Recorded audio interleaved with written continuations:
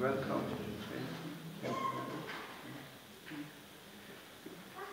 Today I'm offering the empowerment of the Buddha Shakyamuni. Before to read this empowerment, in the part of the ceremony or the empowerment itself, to give introductions of this empowerment teachings.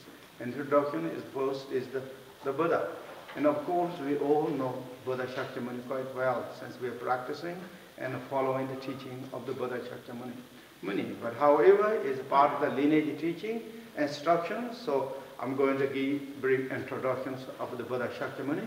And after that, then, first the Buddha, second, the lineage, how this teaching came to now, until now. And the third is the meaning of the empowerment. This is not just the ceremony, but this is the sacred ceremony of the Vajrayana teaching. Connected. So therefore, again, what this means, ceremony of the empowerment. So this three category, from these three category, will introduce, and that will make the meaning and the importance of this whole ceremony and the empowerment. And first, I will talk about the Buddha. And the Buddha, as we all know, is total enlightened beings who came about 2,600 years ago in this world. But however, again, how Buddha came in this world. And there is three accounts according to Buddhism. The Hinayana account, or the basic Buddhism account, how Buddha came in this world. And there is general Mahayana and as well as also Theravada account and the Vajrayana account, how Buddha came. These are not just somebody is interpreting how Buddha came in this world, but Buddha Shakyamuni himself spoke in the teachings, in the basic Buddha's teaching. His teachings are the Hinayana or the Vinaya teachings, and the Sutra teachings, and the Vajrayana teachings. So in that light of his words, of the wisdom, the omniscience word, and we follow, as ancient old, the great master followed that. The first I will talk really about how the general basic Buddhism schools Buddha appeared in this world. First, Buddha Shakyamuni himself said that he was ordinary beings as like many of us. That means we are heavily obscured with the emotions and the struggling in the samsara as many of us in the ups and downs, all that swinging emotions and all of that. But however, everyone, again Buddha said, every living being inherited such a unique, beautiful nature. The nature that Buddha named as Buddha nature. That Buddha nature is every living being has that nature. No one is out of that nature. Since we have this beautiful nature, therefore if we work for that nature to grow, to glorify that nature, we all will become, Buddha Shakyamuni said, become the Buddha as himself. He was the role model, example. He was the hope to every living being, and the vision, the destination, goal to achieve that realization. That was what he said. So in that case, in the Buddha's teaching said, once upon a time, long time ago, he was king, and his name was Odin in a Tibetan word. Odin, he was king, and he has beautiful elephant, white elephant, and that he loved so much. And he asked to the elephant trainers to please train this elephant. And of course, trainer accepted very graciously. He trained that elephant perfectly and become so gentle and peaceful.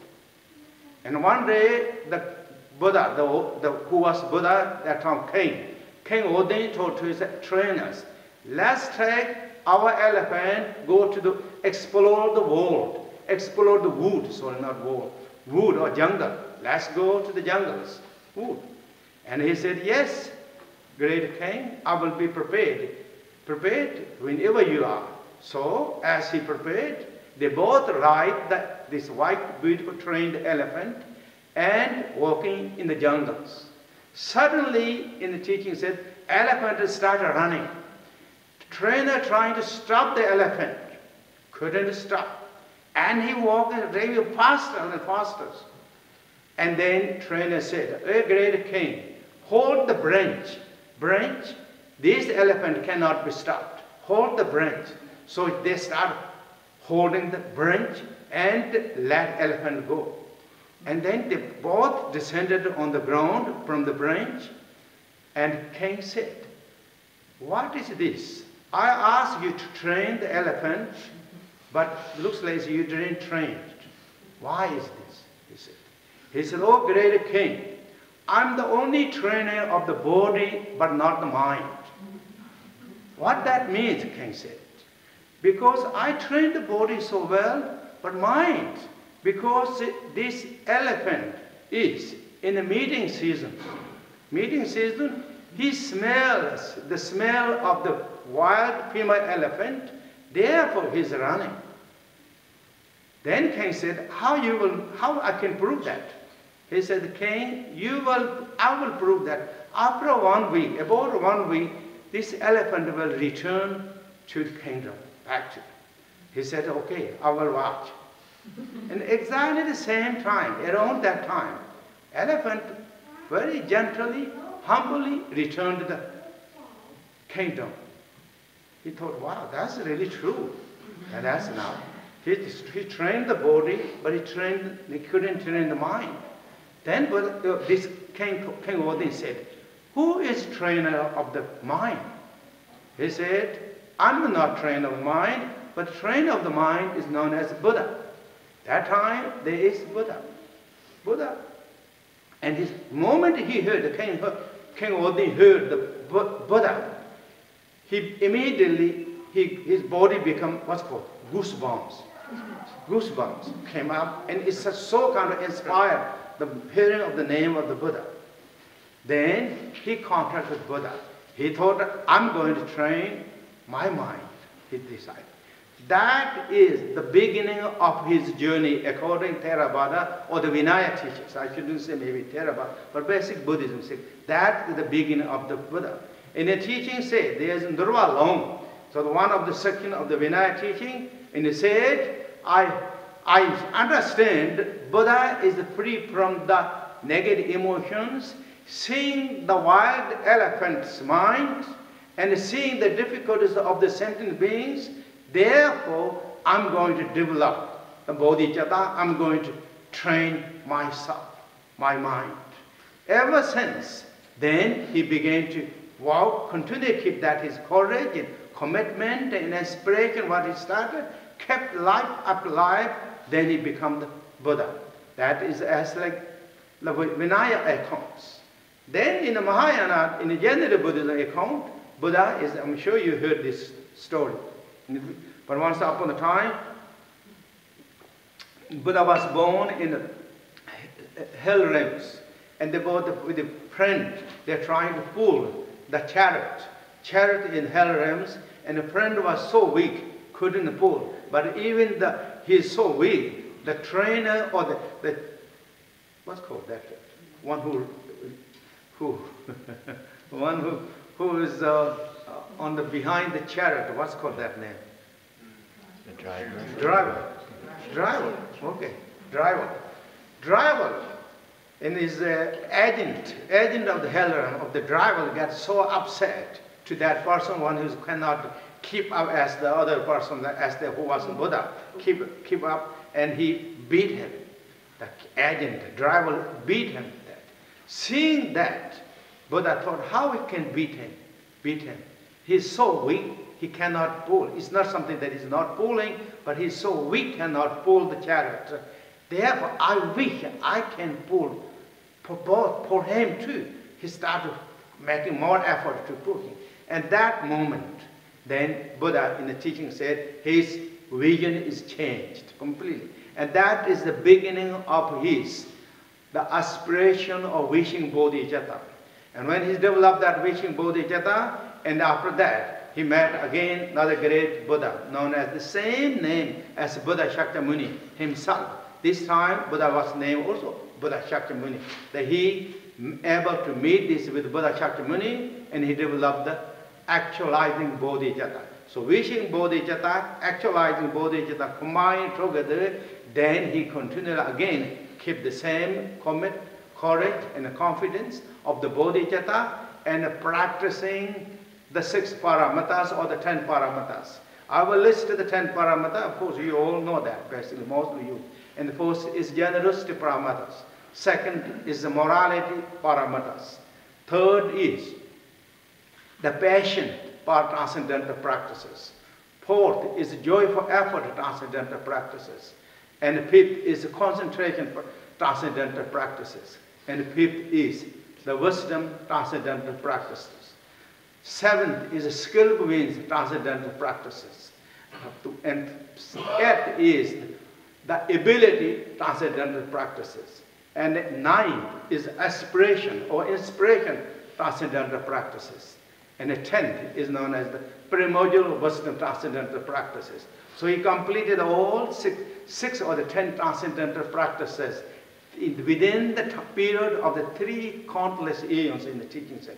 He continued on. He kept the commitment, the courage and competence, exactly same thing with the walk of the bodhicitta. That means this 6 or 10 paramata is the tools and means to activating growth and deepening of the bodhicitta practices. And bodhicitta, of course, you all know, is loving kindness, compassion, is wisdom combined together. That thinking of all the sentient beings, how to give them joy, peace, happiness, and remove the suffering, the difficulties, and fulfill their all wishes. That is the bodhicitta. With that intention, kept strong in the core of Buddha's heart or the bodhisattva's heart, he walked tirelessly with joyfully, not just boring and tiring, but joyfully, he courageously, joyfully, he walked for that bodhicitta and through the 10 paramatas and for 3 countless eons. And that after that are completing 3 countless eons, and then Buddha reached enlightenment in the Buddha Gaya, and according to the lunar calendar, it was yesterday Buddha reached enlightenment. That is how general Buddhism approaches. And then in the Vajrayana or the Vajrayana approach, Buddha is already enlightened state, long before he reached enlightenment in the Buddha Gaya. Buddha Gaya reaching enlightenment is merely displayed, because Buddha reached enlightenment long before as a Dharmakaya. Achieving the realization of Dharmakaya, that he, through that, then he emanated the 2 emanation bodies, known as the Rupakayas, or known as the Sambhokaya and the Nirmakayas. That Nirmakaya, Sambhokaya, which is resided in the pure land of the Omin Tukpoku, Akanishita known as the Omin Tukpoku, still he is living, residing Buddha. From that Sambhokaya Buddha reflected his emanation to this world, as known as the Buddha Shakyamuni. That as like moon is shining so perfectly beautiful, clearly in the sky, wherever there is the circumstances, the conditions to reflect the moon, will reflect to that point or that place. Similarly, Buddha Sambhokaya is residing in the Tukpokopa pure land of Akanishita. From that, through the compassion and loving kindness, and emanated Nirmakaya form as Buddha Shakyamuni in this world. As Buddha was born and reached enlightenment, all those he showed the display to inspire, to encourage, to follow like us, that we all have hope and vision we can get enlightenment. To show that once again, he showed all those 12 activities, and then when everything is completed, he merged back to that source where he emanated, the Sambhokaya status. So that is the way generally, of course there is again in Vajrayana many different Vajrayana levels of the Vajrayana teaching, but this is the one of the levels of general Vajrayana teachings. So he is living Buddha right now. So that is really about the Buddha. But now what is again? Buddha is full of love and compassion. What is Buddha? Buddha is free from all the negativities, all the negative emotions, and ego clinging, self-important, and greed, and nothing but true love, true compassion. And the compassion and love love that don't have any borders. Love all the living beings. In the teaching, and of course, it's renowned. Buddha is friend to every living being. It don't have to be introduced. It's friend to all the sentient beings. His love and compassion to all the sentient beings. Not just the Buddha Shakyamuni. Actually, in the teaching said, when you reach the Buddha, that means there's no boundaries of the egos, no kind of blockage of the egos, no self-importance, no negative emotions. Therefore, you become the friend to everyone. And your love and kindness and compassion is emanating to every direction without blockage. Blockage without any discriminations. Shining that to everyone.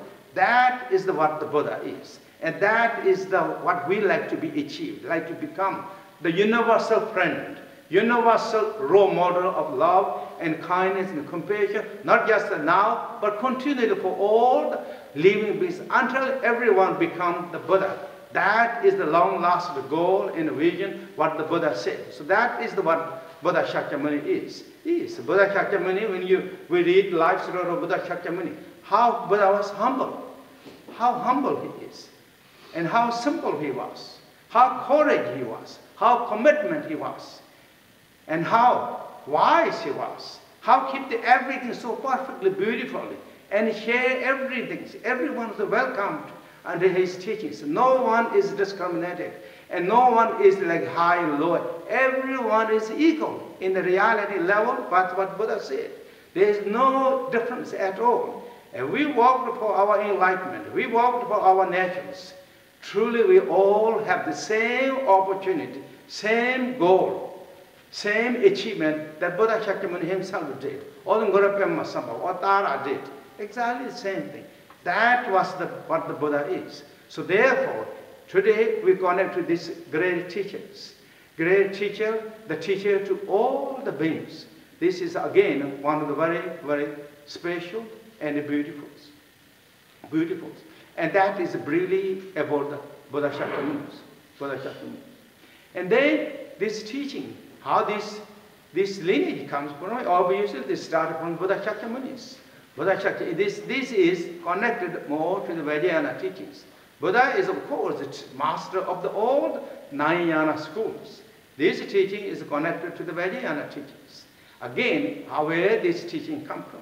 This is connected to the according Nyingma schools of Tibetan Buddhism, is connected to the Anu Yoga Tantra, three Anatantra, Mahayoga, Anu Yoga, and Ati Yoga Tantra. This is connected to the within the Anu Yoga teachings.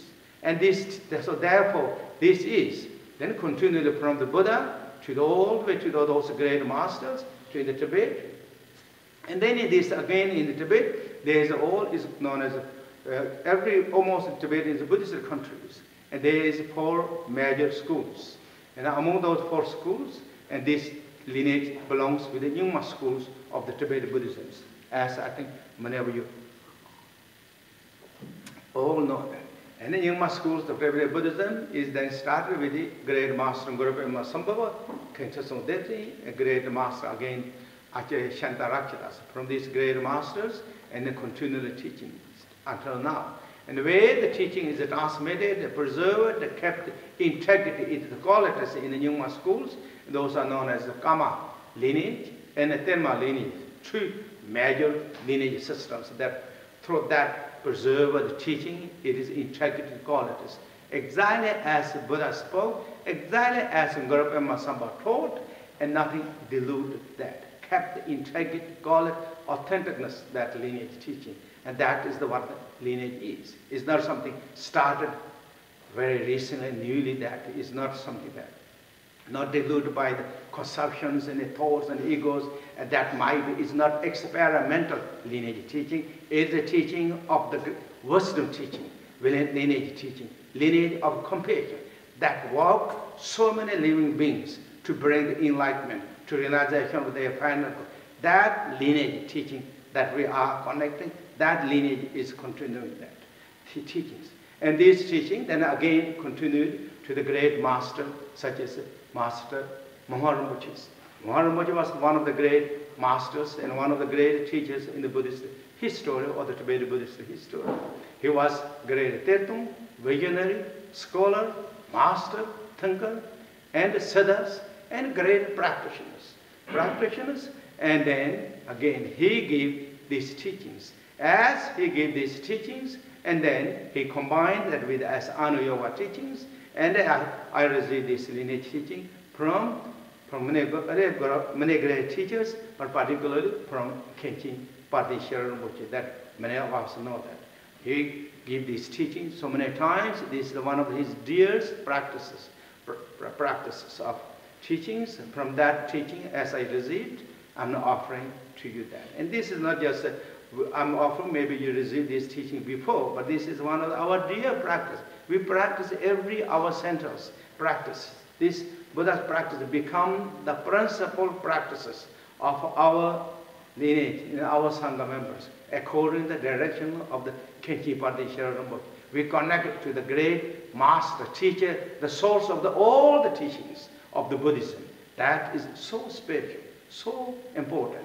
In the teaching said, everything of the Buddha Shakyamuni, with the golden his color, and love and kindness and compassion, in the teaching said, great master often said, it brings calm, soothing, and peaceful, and gentle. It will become more ourselves. We see the value and importance of ourselves.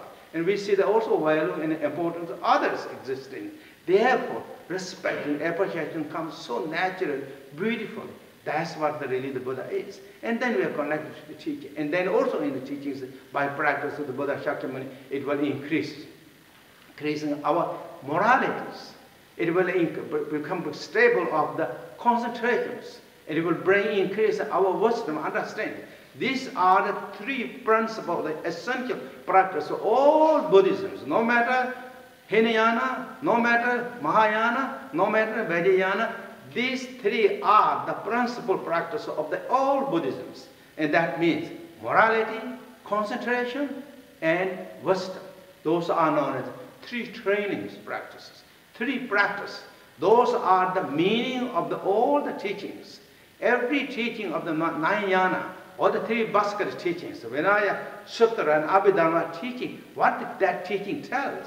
That teaching tells the morality, that teaching tells the concentration, that teaching tells the wisdom teachings. That is the what is. We need the morality, we need the concentration, we need the wisdoms. And we combine that three together, we will be the enlightened beings, truly enlightened beings, as Buddha. So practicing Buddha Shakyamuni in the teachings, it will increasing and deepening of the three training practices. Morality, concentration, and wisdom. In the Tibetan teaching often said, Sutam, Tengenzi, and Hira. This is so important. This is not just important, that is practices. The whole practices, that. These three training practices deals directly to our body, directly our speech, directly to our mind. It takes care of everything in brain. In the larger view, it deals the form, sound, and spaces. Everything. So there's nothing is missing out of these three training practices. By practicing Buddha Shakyamuni, it will bring the deeper and strong and growth understanding of these three trainings. Always said in teaching. So that is basically about the lineage of how this started, that teaching. And